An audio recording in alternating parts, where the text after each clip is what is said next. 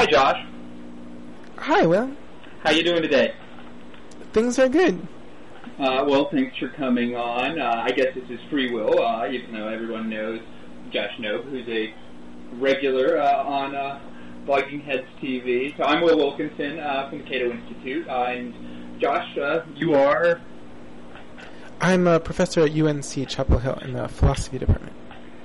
Excellent. And you are one of a handful of experimental philosophers, which is sort of unusual to a lot of people. People think of philosophy as speculations from the armchair. So that's new, and that's what we're going to talk about today. We're going to talk about experiments and empirical methods in philosophy and in social sciences. So Josh's specialty is using experimental methods to test hypotheses about people's philosophical intuitions, and one of my specialties is looking at experimental and behavioral economics and what its implications are for politics and policy.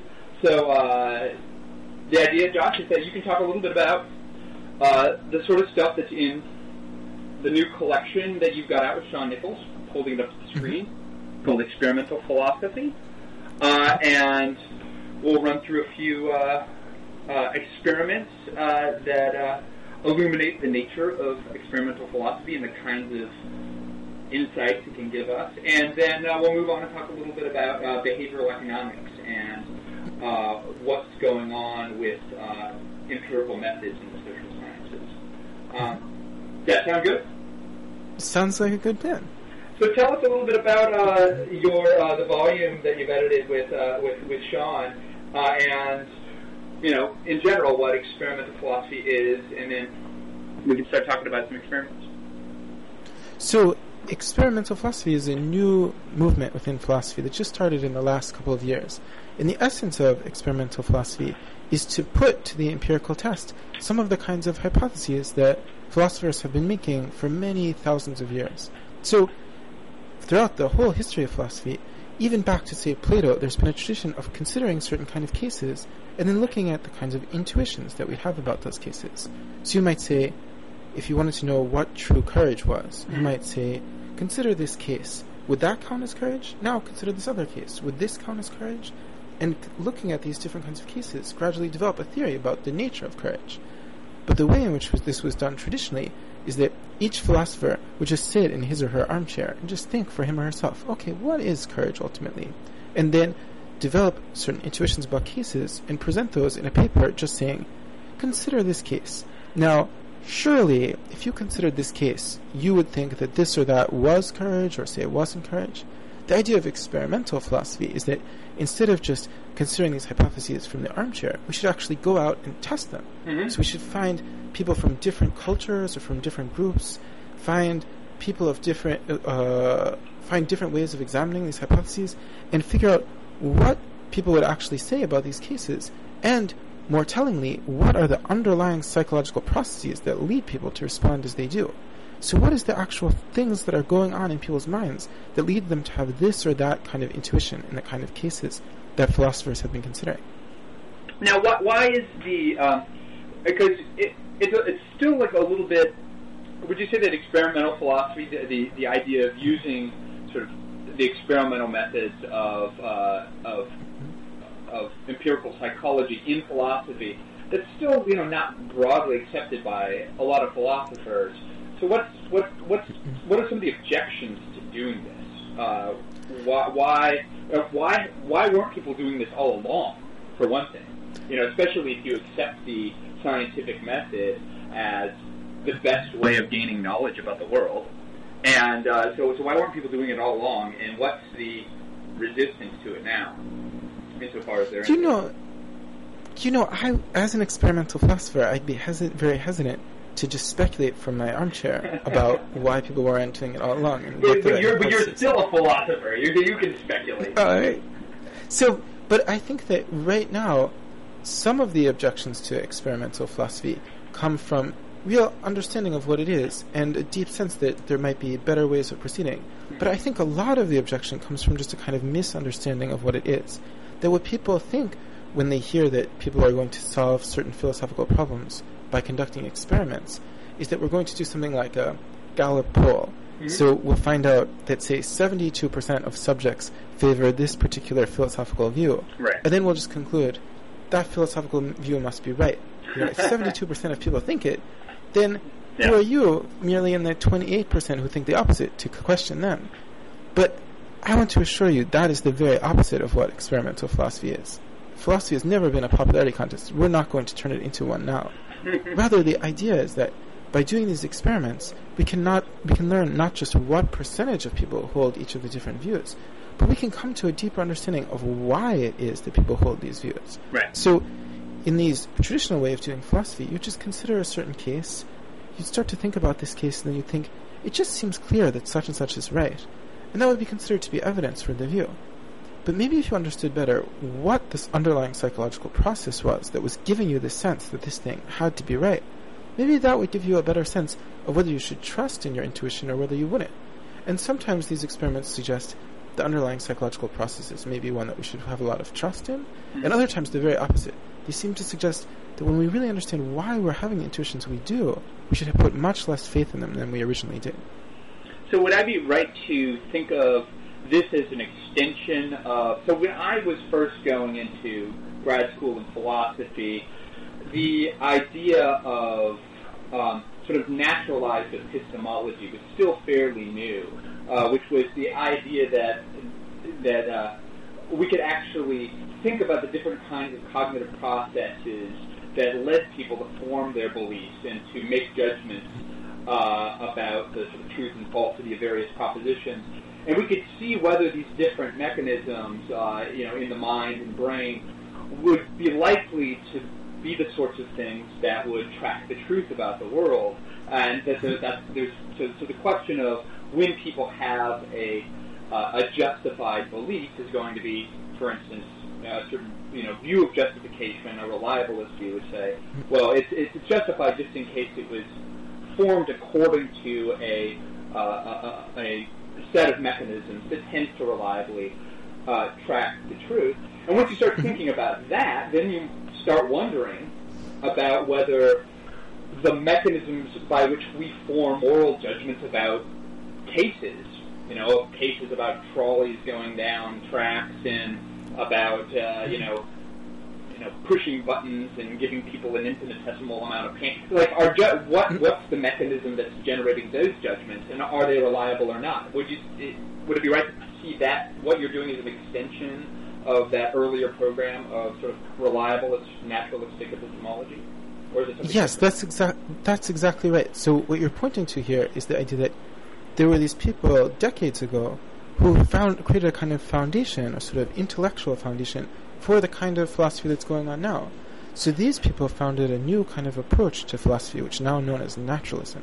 So the basic idea of naturalism, as you point out, is something like this, that you might have thought philosophy was supposed to serve as the kind of foundation of all subsequent knowledge. So you might have thought that philosophy should sort of stand apart from all of the sciences and develop certain ideas independent of the sciences, which would then serve as something like the groundwork for those sciences or something of that sort. But these philosophers, the philosophers that we, the new generation, admire and look up to and try to extend the work of, thought of things in a very different way. They thought, we just shouldn't worry too much about this whole distinction, the idea that there's supposed to be science and philosophy, and they're supposed to be distinct in this way and related in a particular sense.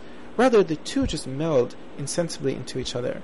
And the way that we should think about it is that we just start off with this web of belief that includes scientific beliefs and beliefs about what the best methods are, and then, without ever forming an ultimate foundation or anything of that sort, we just use each of these beliefs to adjust each other. So sometimes we use our scientific beliefs to change our beliefs about what are the best methods, sometimes our beliefs about what are the best methods to change our scientific beliefs, and so forth. So that's, Quine would have been the guy that people associate most with the sort of web of belief idea. One of the first... So Quine, this philosopher that you mentioned, he's kind of my intellectual grandfather, that is to say, my advisor's advisor. Your advisor's advisor. He's Quine. Yeah. Well, for a while, my advisor's advisor was Quine as well, and I see myself as a kind of Quinean. So we're sort of intellectual cousins. Or something. Yeah, we're kind of intellectual cousins. Yeah, when I was doing philosophy of mind and language, I was studying with a student of Klein. One of the first, one of the pioneers in sort of naturalistic epistemology and sort of reliabilist theory of justification was Robert Nozick from Princeton and from Harvard. I'm sorry, and he's most famous for his work in political philosophy, which includes this thought experiment called the experience machine. And I understand that you you have an experiment about the experience machine. So tell us about the experiment machine, a thought experiment, and the scientific experiments that people are doing about it. Oh, so first I should clarify that this experiment is not by me, but by the philosopher Felipe de Brigard, who is now a graduate student at UNC. So the basic idea of the experience machine thought experiment is it's supposed to make us think about whether what we truly want in life is to be happy, to achieve happiness or pleasure. So the great philosopher Robert Nozick decided maybe we can settle this question by imagining a thought experiment. Imagine there's this machine, the experience machine. If it's something kind of like the Matrix, if you go into this machine, you'll just be lying down inside this machine, just sort of lying there doing nothing. But the machine will stimulate your brain such that you have an experience exactly as though you're having this wonderful, interesting, new kind of life. Mm-hmm. So you'll no longer think that you're this researcher at Cato Institute doing interviews on blogging heads. You'll think you're this rock star who's having this incredible life with huge fans, swarms of adoring fans trailing you everywhere, having exciting adventures all the time. You'll be feeling incredibly happy and incredible feelings of pleasure all the time. Yeah. However, even though you'll be experiencing all this pleasure, none of it will be real. The real truth is that you'll have abandoned everyone you know and you'll just be lying there in this machine. Mm-hmm. The question he asks then is, if that was the case, would you decide to enter the machine? Or would you prefer just to continue with your real life, where you might not be having as much pleasure, but you'd be truly experiencing something that was was connected with reality in this important way? So in this version of the thought experiment, which would you choose? Would you rather go into this machine and experience this pleasure all the time, or would you rather stay out and continue your real life? Mm-hmm. So it's an argument against sort of subjectivist theories of value. It's supposed to be, mm-hmm. right? Because our intuition that Nozick assumes that most of us, share this intuition that we prefer to have real, authentic engagement with our experience, even if it was less pleasurable than this synthetic world.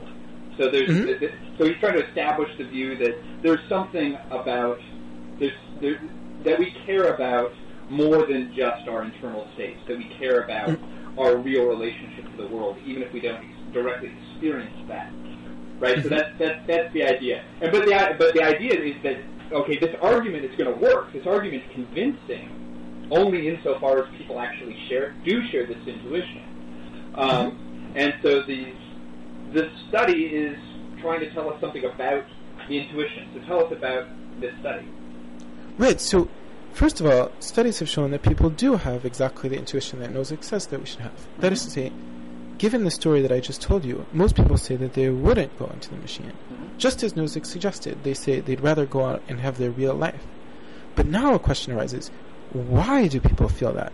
What is the kind of fundamental psychological process that's leading people to feel that? Mm-hmm. What you might initially think is that it's that people have a certain kind of value. They value reality. That is to say, they value being connected with the real world. But what de Brigard wanted to argue is that this view is a mistake. There's a different kind of psychological process taking place here. One that doesn't have to do with connection with reality, but has to do with a certain kind of bias that's been well documented with behavioral economics. Mm-hmm. So he decided to show this by offering a new version of the experience machine case. So this version works a little bit differently. Suppose here you are interviewing me for this blogging heads show, mm-hmm. and then suddenly, there's like a strange thing. All of a sudden, all of your reality disappears, and you wake up in this machine, and someone tells you, Will, we're sorry, there's been this terrible error. There was a mistake. A long time ago, you decided to enter into this machine. And at that time, you weren't really this exciting person, serving as a fellow at the Cato Institute, living this exciting life in Iowa, doing research on all these interesting topics on behavioral economics. Rather, you were a total loser, and you wanted to escape that life. And we told you, we can put you into this machine that will allow it to be, you to have the illusion that you're living this exciting life, doing all these interesting things. And at that time, you chose this life. This is exactly what I would pick, in fact. Living the dream. But suppose that this dream that you think you're living really is a dream. That all of these things that you think of experiencing, all of your closest friends, your girlfriend, your parents, they're all illusory. None of these things are real. Right. And now you're being given the opportunity. You can leave this illusory life you've been living all along and go to some reality you don't even know. Right. Or, if you prefer, they say, no problem, you can just go back into the machine, we'll flip it on, you won't even remember that you came out of the machine, and you'll just continue your dialogue. Mm-hmm. So in that case, which would you choose? I want to keep talking to you, Josh. See, that's exactly what most people chose. So it didn't seem then that people had a steady preference for reality. It wasn't that people always chose reality. Rather, what people seemed to be interested in was not reality, but in just making things stay the same. They wanted the status quo, the way that things currently were, to just remain. So the original experiment, it seems, wasn't tapping into a true value that people have of valuing reality. Rather, it seemed to be tapping into what behavioral economists have sometimes come to call the status quo bias, or, in other terms, the endowment effect. So maybe I could turn things over to you, actually, as the behavioral economist of our dialogue, and you could explain a little bit what this kind of bias is all about. The endowment effect. Who did discover the endowment effect? Was it Thaler? Who did? Thaler and Knetch.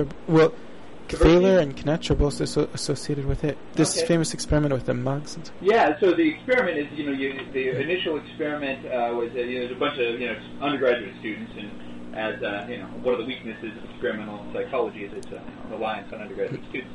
But you hand out a bunch of free stuff to people in the class, and so there's like you give somebody a mug that's worth about $1.50 or something like that.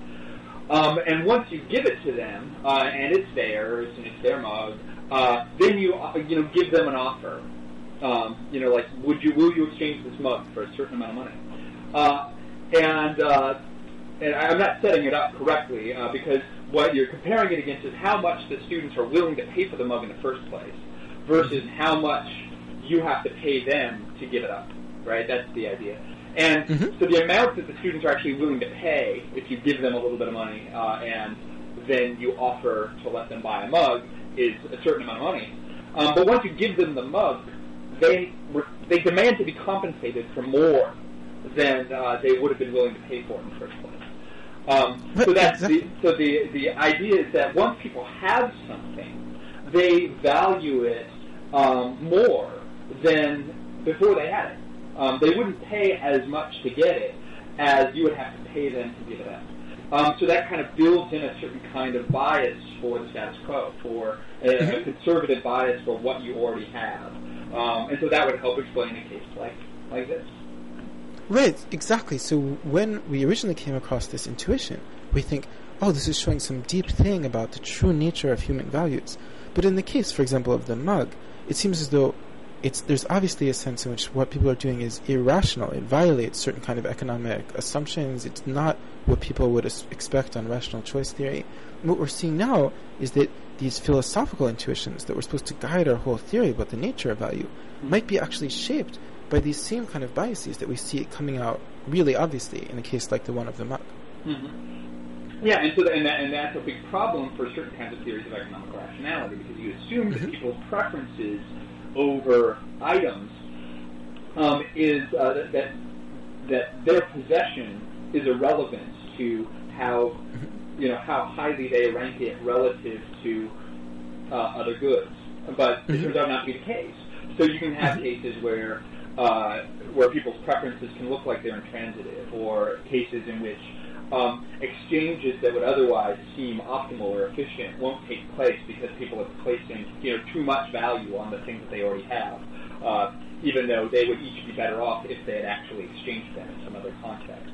Right, so the case you gave with the mugs is an excellent example, that if things work that way, no one will ever be able to trade, because it ends up that no one who has a mug would be willing to accept as much money as the people who have money would be willing to give for a mug. Mm-hmm. Now, it's interesting. Let me give you an experimental result about the endowment effect, if I can remember it off the top of my head. There's a behavioral economist at the University of Chicago. I believe his last name is List. And one of the criticisms of certain kinds of behavioral economics has been that it's all in the laboratory, and that you're presenting people with novel situations. But when people actually have money to lose and gain out in the real market, you'd expect there to be a learning process that de-biases people, because people who stick with these biases can turn out to get exploited and be losers in exchanges.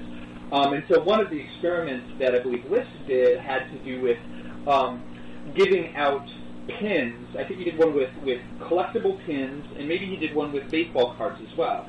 So there are people who, as their hobby, collect and trade these pins. And if you give them a pin, do you get the same result as you get in the sort of like mug-like experiment? And it turns out that you don't.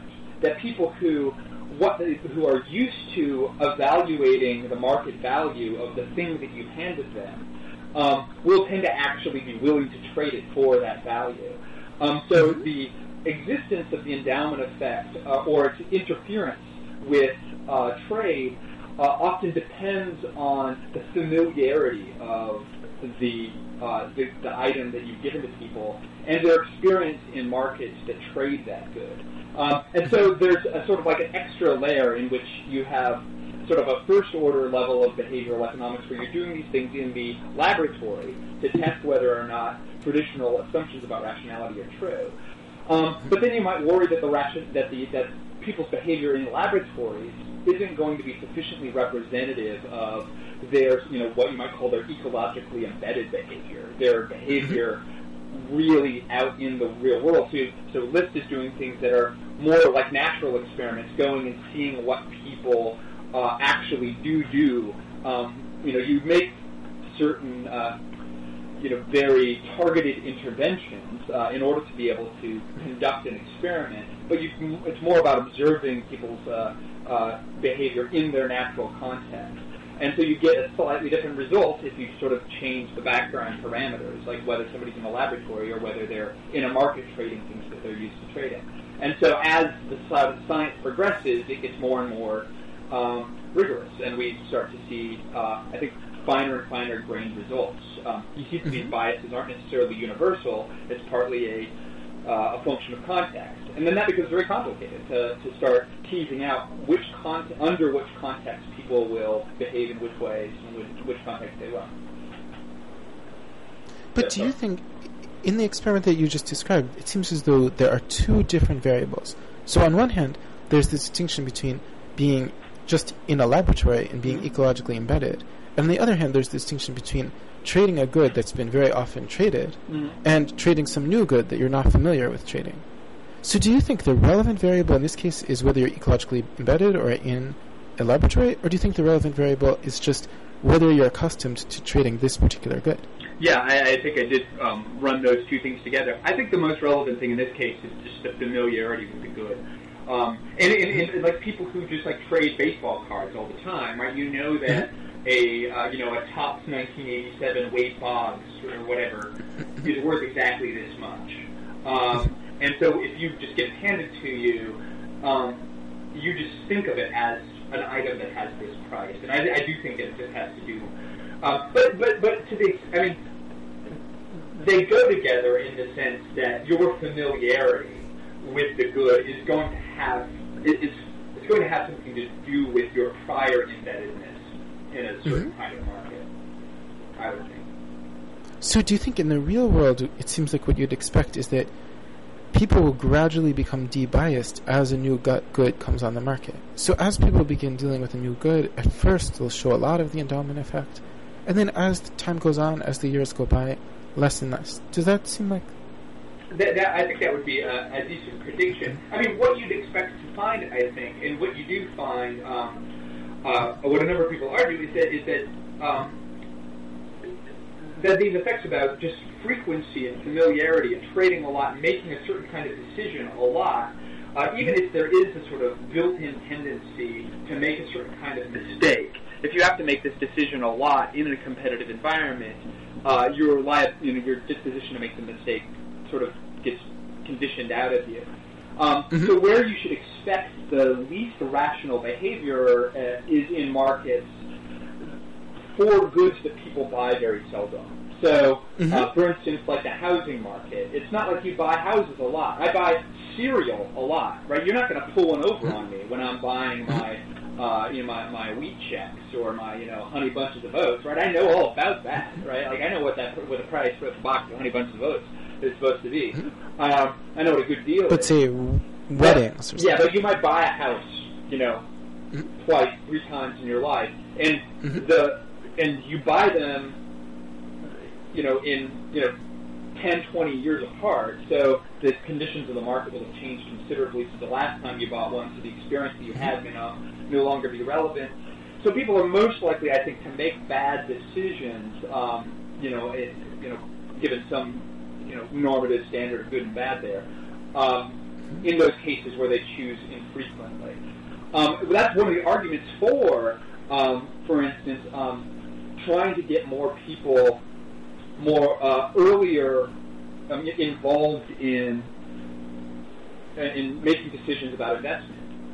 You want people to actually have experience with investment markets so that they're more likely to make mistakes early on when they can recover and are then most likely to be making good decisions by the time they're of an age when they really need to be making wise decisions about their retirement. So when you see things about just experiments that just show you that people don't know much about, say, the stock market, and they're liable to make bad decisions about their stock portfolio, a lot of that's just a function of inexperience. And just a generation ago, many millions fewer people had any investments at all. So we're going through this process in which people are entering new markets, and you expect people to make mistakes when they get into new markets. But you don't want to discourage people from entering new markets because they might make a mistake. You just want to make sure that they make mistakes, that you try to make it so that the mistakes are as easy going as they can be, but also that they make them at a time when they can really learn from it and sort of improve their abilities over time. Because sort of economic rationality isn't something that people just have. It's something that you kind of have to learn in a way by being economically engaged. So I'm sorry, I went on about that. Are there any? No, but I wanted to ask: are there any studies that go the opposite way? Which studies that show that even people who have really had a lot of training in business or in economics still fall prey to these kinds of subtle biases? Oh, sure. One of the interesting research projects in experimental and behavioral economics is to see what kinds of biases are sensitive to price. By which I mean whether people are likely to get rid of this sort of irrationality as the cost of making the mistake goes up. And there are some things that people tend to do even as they get more experience, even as the cost goes up. And so, and studies of, and I'm kind of winging it here to a certain extent, so I'm sorry if I can't give you the right citations or the right experiments. But there's a lot of it, like investors, like institutional investors, people who manage big portfolios.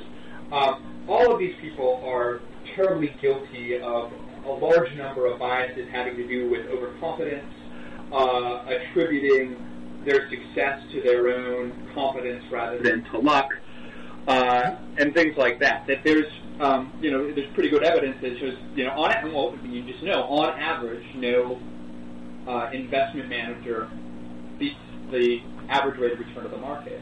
But everybody thinks that they can, and they're wrong about that. And it seems like nobody ever gets over that fact. But there's a number of investment funds, say Andre Schleifer, who's a famous political economist, who he got in trouble a number of years back for his for a little bit of inside dealing in having to do with the privatizations going on in Russia. But he's become magnificently wealthy, partly because he and others have put together funds that are based on generalizing about these biases. That if you see biases in people's behavior, you ought to be able to cash in on them in the market. And some people have made a killing building models of the market that build in these, irrationalities. We don't know what their, sort of algorithms that they use are, because they're closely regarded. But the idea that you can actually make a lot of money doing that shows that there are a lot of people who aren't getting these biases simply beaten out of them by the market.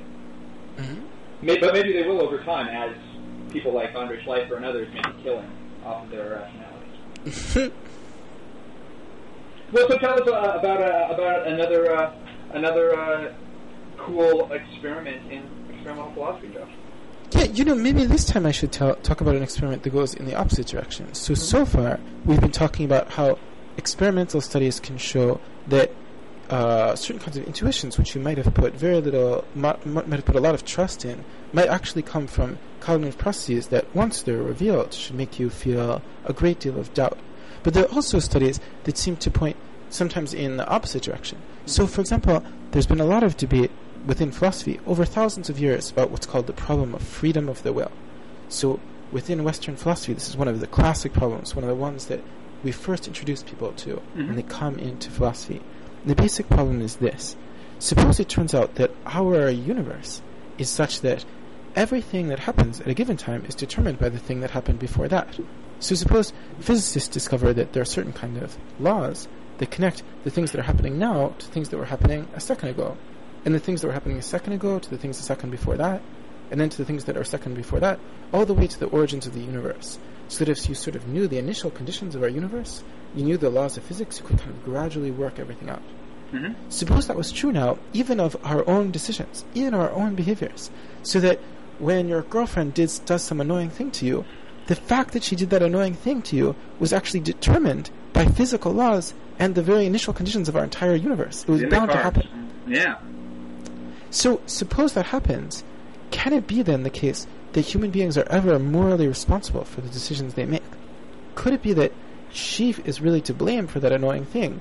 Or once you realize that it was just a natural product of certain kind of physical laws, would you have to say, well, she couldn't really be morally responsible for it? And this question is one that has haunted philosophers in the Western tradition for a tremendous amount of time, all the way back to sort of certain kinds of later parts of the ancient Greek philosophy. People have been concerned about this kind of issue. But there's a kind of deep problem that arises. What were you going to say? No. Go ahead. But it seems like there's a deep problem that goes on, which is that when people reflect on this question for a moment, you might think maybe the reason that we're so concerned about this isn't because it's sort of a deep problem that would strike anyone capable of kind of rational cognition, but rather maybe it's just something about our Western upbringing, something about the kind of individualistic picture, the sort of autonomous vision of the self that comes out of a certain kind of Western culture. So maybe because of something about being, say, an American or a European, you begin to think of this as a real problem. What if we're not autonomous? What if we're slaves to past events? But maybe it's just, you might worry, maybe it's just something about us, something about the particular kind of culture we happen to grow up in. Yeah, so there's a question about whether our... we have intuitions about cases that we use our intuitions about lots of different cases to build theories of things like the nature of value in the case of the experience machine.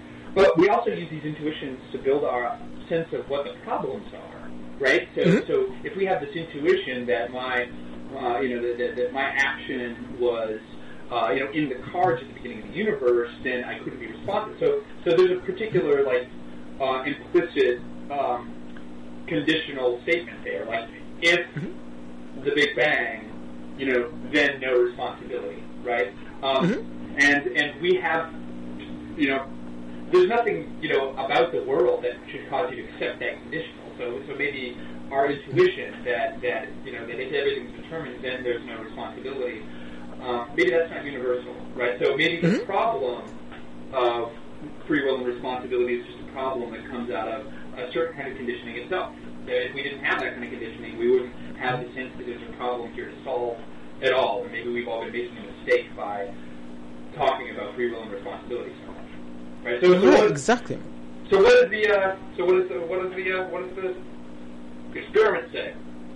So in a surprising upset, the traditional philosophers were completely vindicated by the experimental results. Mm-hmm. So philosophers who have been thinking from their armchair about these questions, for example, the important philosopher Galen Strawson said, maybe there's just something in our nature, something about our nature that regards this as a problem.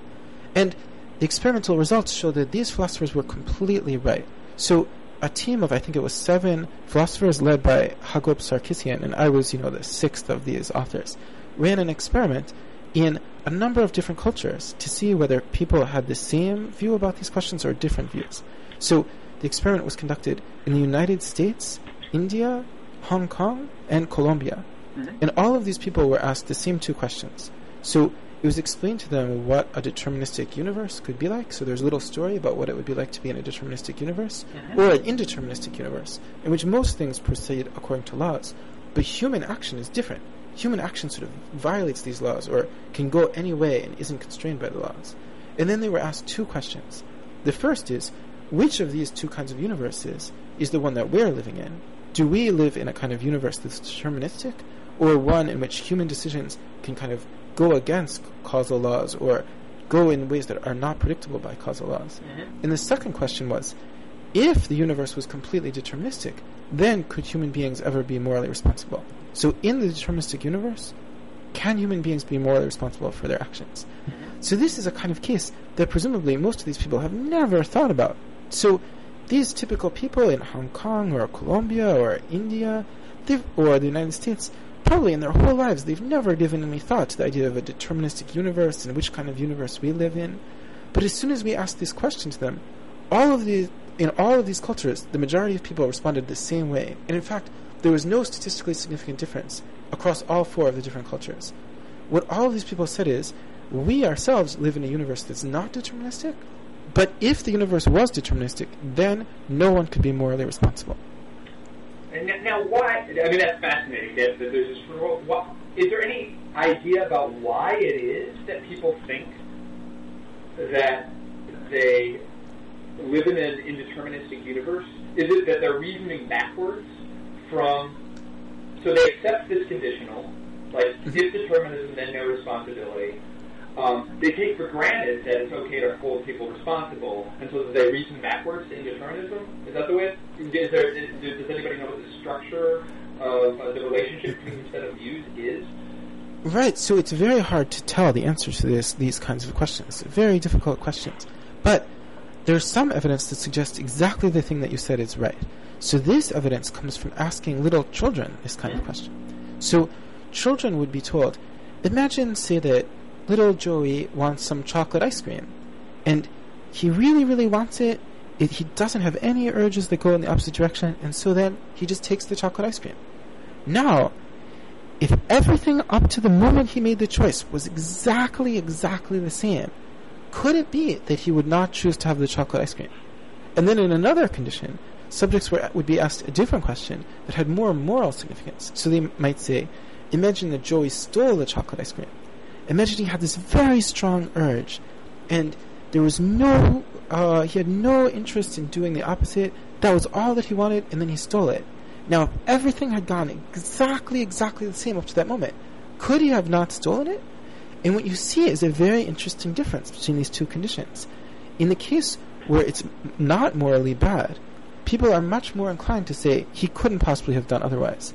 But in the case where it is morally bad, where he does something morally wrong, people say he must have been able to do something otherwise. And so this is a hypothesis that was actually suggested a long time ago by the 19th century philosopher Friedrich Nietzsche. What he suggested is that this idea of freedom of the will is part of what he calls the Metaphysik des Henkers, the metaphysic of the hangman.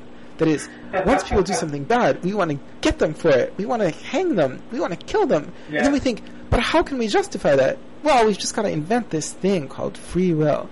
And once we've invented this free will thing, then it's no problem. We have all the excuse we need to hang them.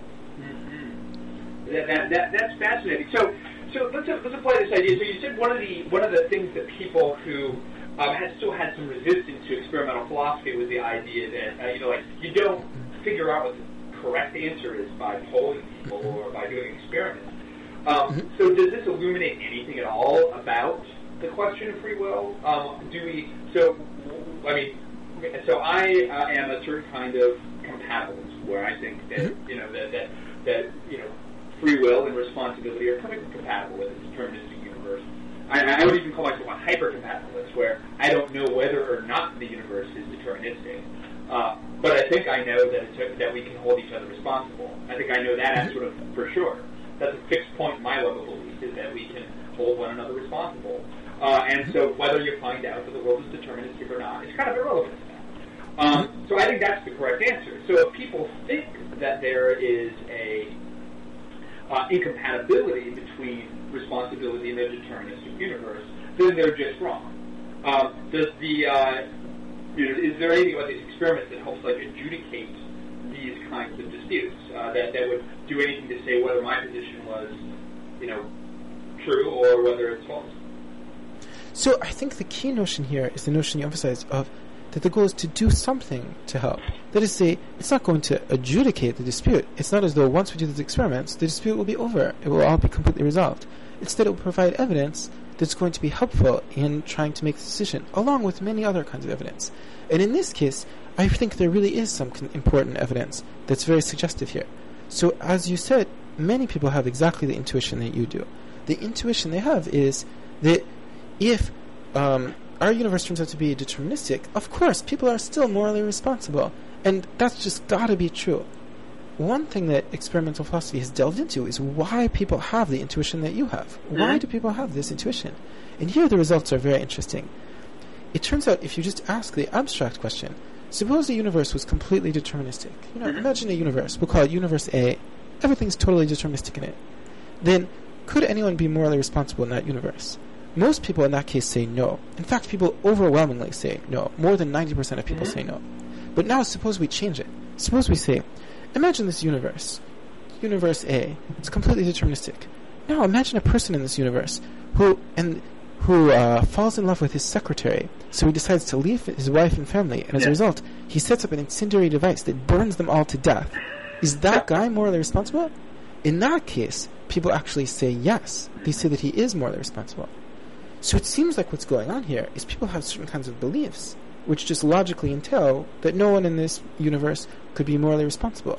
But then they also have an affective reaction, a kind of emotional surge of just, I hate that guy, I want to hang them. And then once they have this emotional reaction, just as Nietzsche originally argued, people have this tendency to find some kind of justification for the claim that he really can be morally responsible. So we're getting experimental evidence that people's intuitions aren't necessarily coherent.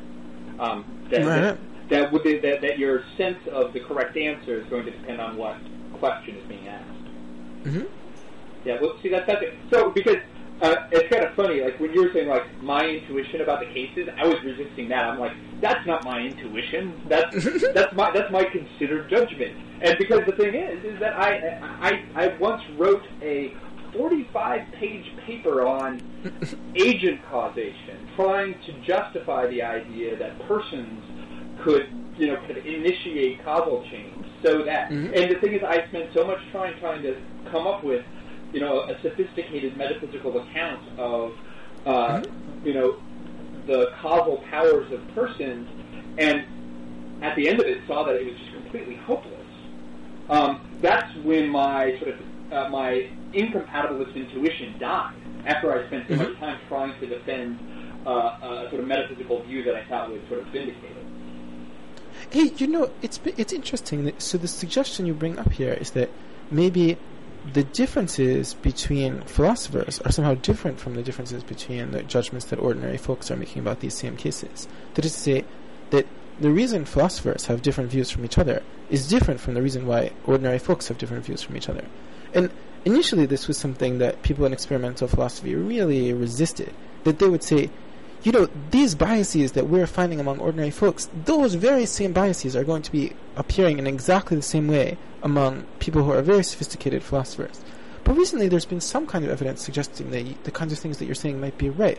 That people, just as you said in the behavioral economics case, that over time, people might develop sort of certain kind of more sophisticated conceptions that allow them to think about these things in different ways, so that it might be that you hold this view, and also that some of the people who are subjects in our experiment hold the view, but that the underlying psychological processes that lead you to hold the view and the processes that lead the subject to hold the view could actually be quite different. Mm-hmm. Yeah, well, I mean, because from my sort of like self-inspection, is that I went through a process that made me kind of forced me to revise my kind of web of belief, because I saw that I couldn't hold. There were the set of beliefs that I wanted to sort of affirm. There were sort of inconsistencies in it, and I couldn't figure out any way to sort of iron out those inconsistencies. And so at some point, I just had to jettison a couple of those judgments so that my web of belief could hang together in the way that I wanted it to. And it would seem to me sort of like strange to think that process of reasoning and reading and arguing wouldn't actually affect your judgments over time. There was a really interesting debate about this in this exact issue that you're now suggesting in the experimental philosophy literature recently. So there was a wonderful experiment by the philosophers Swain, Alexander, and Weinberg, in which they showed that people's intuitions about whether someone truly has knowledge, whether something counts as truly knowing something, can be subject to a certain kind of bias. And after they did this experiment, many people came back and said, yeah, it's true that certain ordinary people are subject to this kind of bias. Maybe if you just hand some questionnaire out to the man on the street, they'll be subject to this Swain, Alexander, and Weinberg bias. But if you found really thoughtful people who really deeply considered this issue, then this kind of bias would go away. People would judge these two cases, that these two different conditions where they introduced the bias, people would say they're exactly the same. And as you might expect, people like Swain, Alexander, and Weinberg were very opposed to this view. So they said, that can't be right. It's got to be the case that this bias we've uncovered is going to happen just as much with the thoughtful people as with the unthoughtful people. So, being experimental philosophers, they tried to put it to the test and conduct an experiment in which they used standard kind of personality questionnaires to examine the degree to which people show these different kind of personality traits, distinguish those people who had a more philosophical temperament, and see what they would do. The answer was everybody was wrong. So the philosophers who said that sophisticated thinkers wouldn't show this bias were completely mistaken. But Swain, Alexander, and Weinberg, who said that they would show the bias, were also mistaken. What happened was they showed the opposite bias. That is to say, it seemed as though these people were looking at the case, saw that they would probably be succumbing to a certain bias, and then tried to compensate for it. But in compensating for it, they overcompensated and ended up making exactly the opposite kind of error.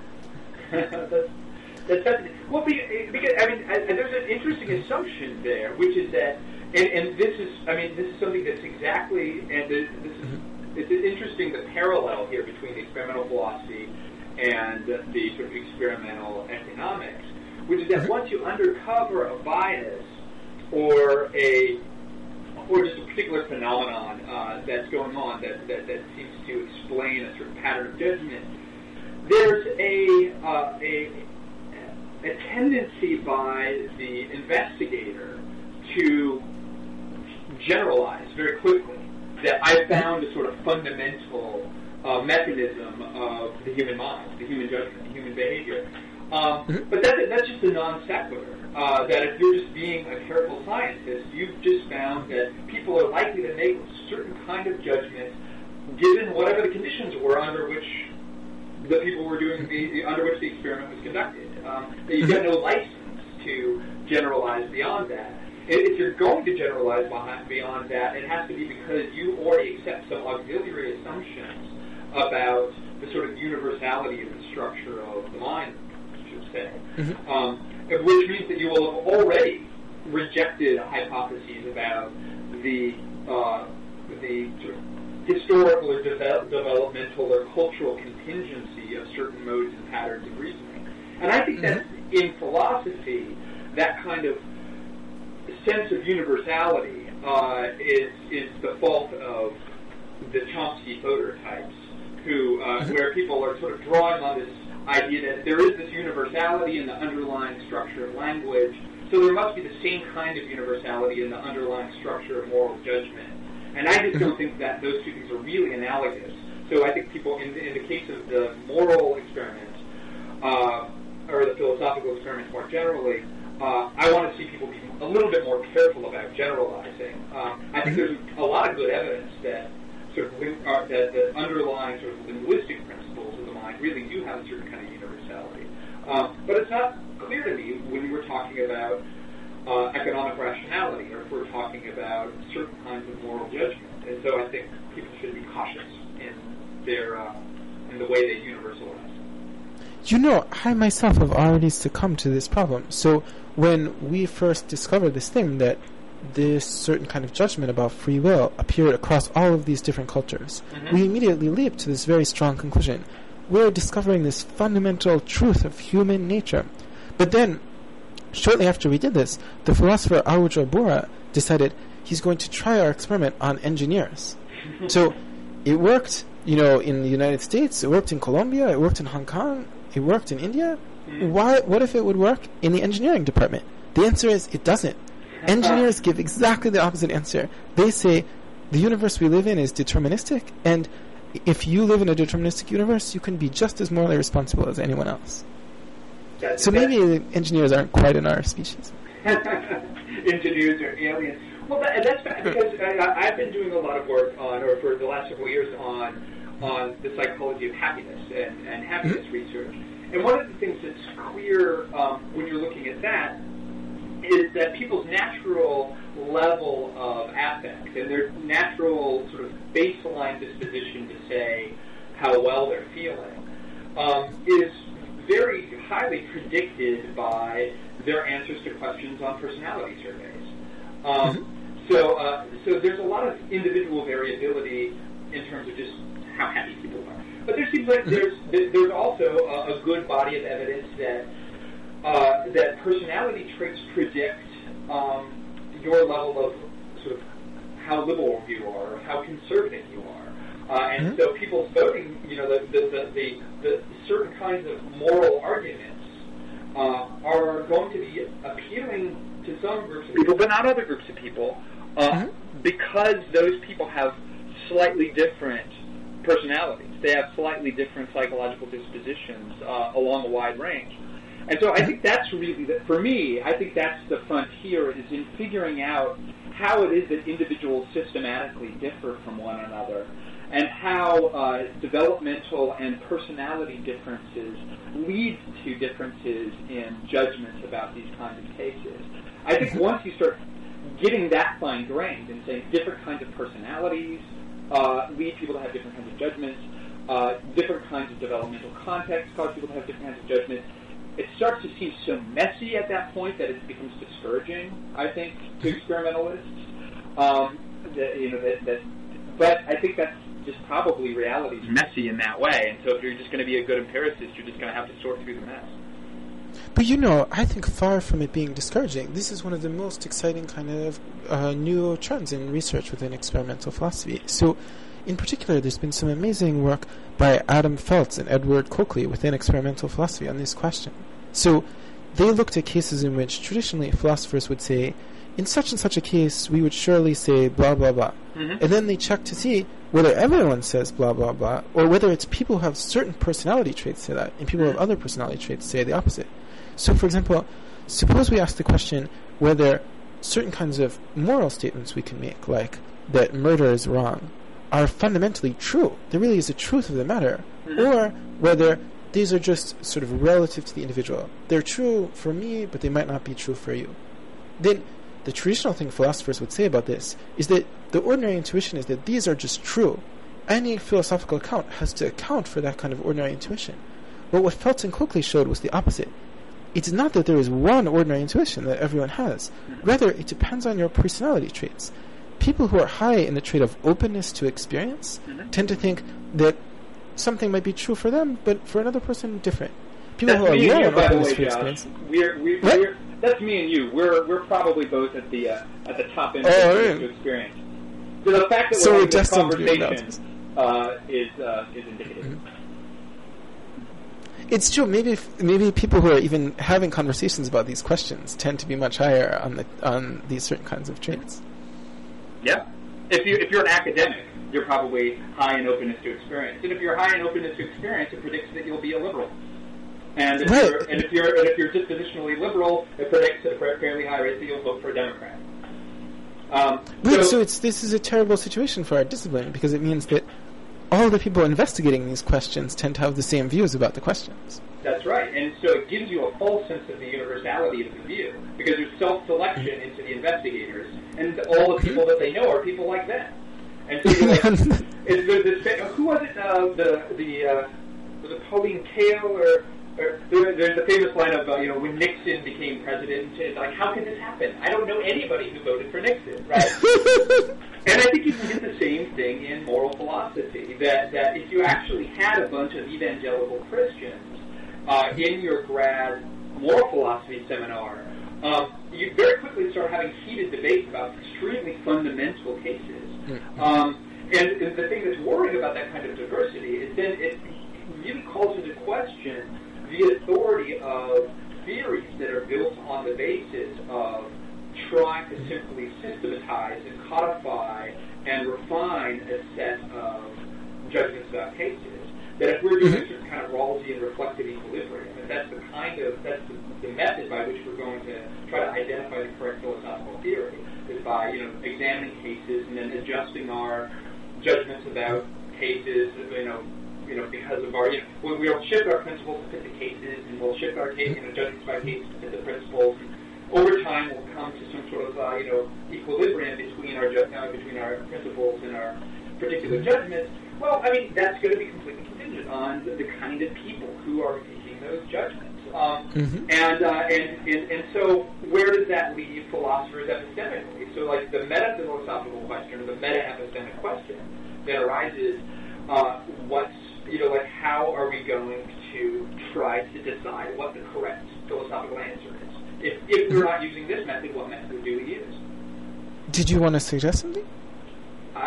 Well, my own view is I've become so disenchanted with it. One of the reasons why I kind of left philosophy is that I started getting frustrated because I was doing moral and political philosophy with a bunch of people who had very, very different intuitions from me. And the response often wasn't to actually engage in the conversation. Some of it is just, and it's not something that's explicit, but often you get the sense that there's something wrong with me for not having the right intuition. But I don't think there's something wrong with me for not having the right intuition. I think that there's, maybe those people are missing something. And so that kind of experience where I lost a lot of confidence in the ability of philosophers to converge on truth through dialogue with one another, because I started seeing there being such a bad self-selection problem, that the people who go into this discipline are just basically the same kind of people. And they're going to find the same kinds of judgments plausible. But that doesn't really give any sort of authority to the theories that they come up with, just because, if you go over to the economics department, you'll see a similar kind of self-selection issue, where people of a very distinctive kind of personality are attracted to this field. And if you get a room full of neoclassical economists and analytic philosophers in a room, and you argue about policy, I mean, they'll just tear each other's head out. Which one of them have more authority? I actually tend to side with economists in these kinds of cases. They're people who actually understand the principles of social interaction in a systematic way. But so my answer over time has just been that, I don't think philosophy is very worthwhile. It's just, if it's worthwhile at all, it's simply as an adjunct to experimental science, that it can be helpful in clarifying concepts, in interpreting experimental results, that in philosophy you do learn a certain kind of logical and methodological and rigor in reasoning, and that's helpful in any field. But there's nothing distinctive that's left for philosophers to do. All that they can do is help do experiments and help interpret them. So I think you're a paradigm case of what a good philosopher does. But wait, when you say that there's nothing distinctive for a philosopher to do, maybe what you mean by that is something like, not that there's nothing for philosophers to do, but that what philosophers should do shouldn't be regarded as something completely distinct from what the rest of people do, but as just thinking deeply about these problems. That is to say, not having some kind of special philosophical method to which no one else has access, but of just thinking about these problems as best we can and trying to grapple with them using all the techniques that are available to us. So do you accept that maybe as a compromise? Not that our discipline should be abandoned, but having abandoned the idea that we have some distinctive philosophical method, we should just think really hard about these problems and try to address them. Yeah, I agree with that completely. I think I put it too strongly. But because I really do think that, and over time, as I've become de-philosophized, I've become much, much more sensitive to sort of issues about sort of anthropology and history and sociology. And I think that there's something very distinctive and valuable in the Anglo-American philosophical tradition. That is an intellectual tradition that has that really helps reinforce certain kinds of norms and rigor in reasoning that are incredibly valuable generally to the intellectual community. And so I think philosophy departments and philosophical training in the sort of distinctive, what we think of the analytic tradition, does an excellent job of actually training people to be more rational and more rigorous and to be able to understand arguments, to see their structure, to analyze them at a sophisticated level. So I don't want to see philosophy departments get away. I'm delighted to hear that. Wait, so before we close, I wanted to ask you one final question. So I wanted to know, do you have any kind of empirical hypothesis about why it is that we philosophers tend to have such different opinions about these kind of questions from you economists? I wish I could claim to be an economist. I'm sort of an economist groupie. That's a really interesting question. I don't, in fact, have any assumptions. Well, I actually do. Let me take that. I think that there. I think I'd actually seen a study, and I couldn't tell you what it is, where people who select into economics are people who actually find its behavioral assumptions more plausible than most people do. So I think you'll find that economists, on average, not all economists, are people who are more likely to see human behavior as driven by incentives, that people are likely to act in their self-interest, in a broad sense of self-interest, that people attempt to make decisions rationally, in the sort of economist sense of rationality. And so when you take an undergraduate course in economics, people who go on in economics are like, they have a feeling of illumination. They're like, yeah, this is the way people act. This really explains the patterns that we see in the world. People who, if you turned out to be a philosopher, there's a good chance that you took an undergraduate economics course, but you probably were like, this is a very vacuous view of human motivation. And you might drift away. So my initial hypothesis would be that philosophers and economists early on had different intuitions about the plausibility of the assumptions of economic rationality. But I would like somebody to test that because I don't actually know how to do experiments myself. Okay. Well, that was fun, Josh. I think we're out of time, and that was just so stimulating because the stuff that you're doing is just completely fascinating. So thanks so much for talking about experimental philosophy, and I hope I was able to say something sort of illuminating about this sort of experimental economics and behavioral economics. So let me hold your book up again. It's called Experimental Philosophy, edited by Josh Knobe and Sean Nichols, and there's a bunch of papers by a large number of experimental philosophers, and it's full of these sort of fascinating results. So I encourage those of you who find this stimulating to go out and buy it. Thanks so much. Thanks, Josh. Take care now. Bye-bye. Have a great day.